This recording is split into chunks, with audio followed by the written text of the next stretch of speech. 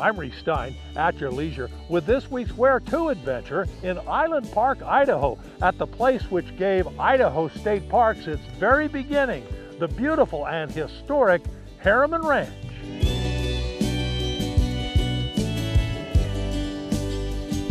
I think it's very beautiful, very nice place. Like the scene is very pretty.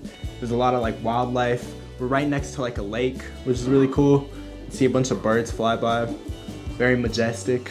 Union Pacific Railroad tycoons, the Harriman family, including former New York Governor Averill, built their western retreat on a 15,000-acre cattle ranch in 1908. For the Harrimans, not cattle, but wildlife, the landscape, and solitude were the real assets of their railroad ranch. My father grew up here, actually. This is the place where no matter who you are, what walk of life you come from, you walk away knowing something very special is here. In 1977, the family gifted Railroad Ranch to the state of Idaho on the condition it establish a park authority to manage the place. In 1982, it opened to the public. Built in 1947, the Harriman Cottage retains all the charm and 20th century opulence the family needed for their summer getaways.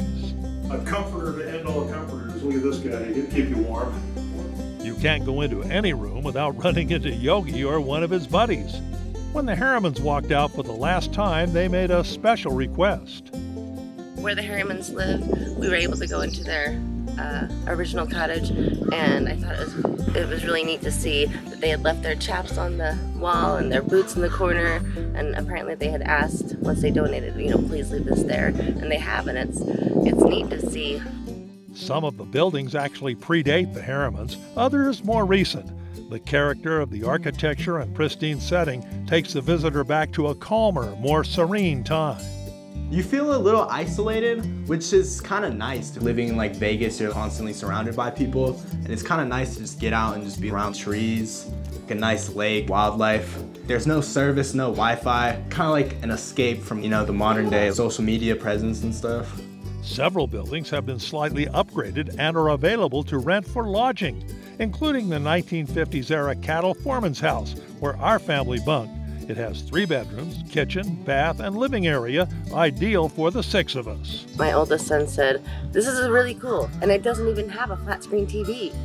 This place is really good for kids. There's a lot of open spaces, a lot of green grass they can run around on. They've seen some elk, a lot of birds, so they're enjoying the wildlife and just enjoying the open air.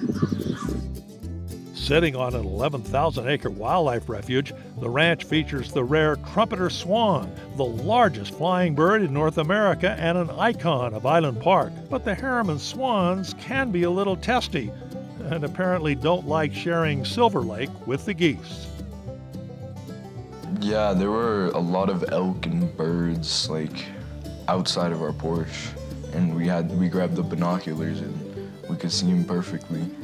The park has 20 miles of trails for hiking, biking, and horseback riding, with an equestrian concessionaire ready to put you in the saddle. And be sure to take the short side trip to Mesa Falls for a spectacular photo op. Harriman State Park is just 30 miles from the west entrance to Yellowstone and offers less expensive and much more interesting accommodations. I love to be at Harriman Ranch, and I think everybody really ought to take the time when they're going into Yellowstone to come here. Reese Stein at your leisure with this week's Where To adventure at Idaho's idyllic Harriman State Park.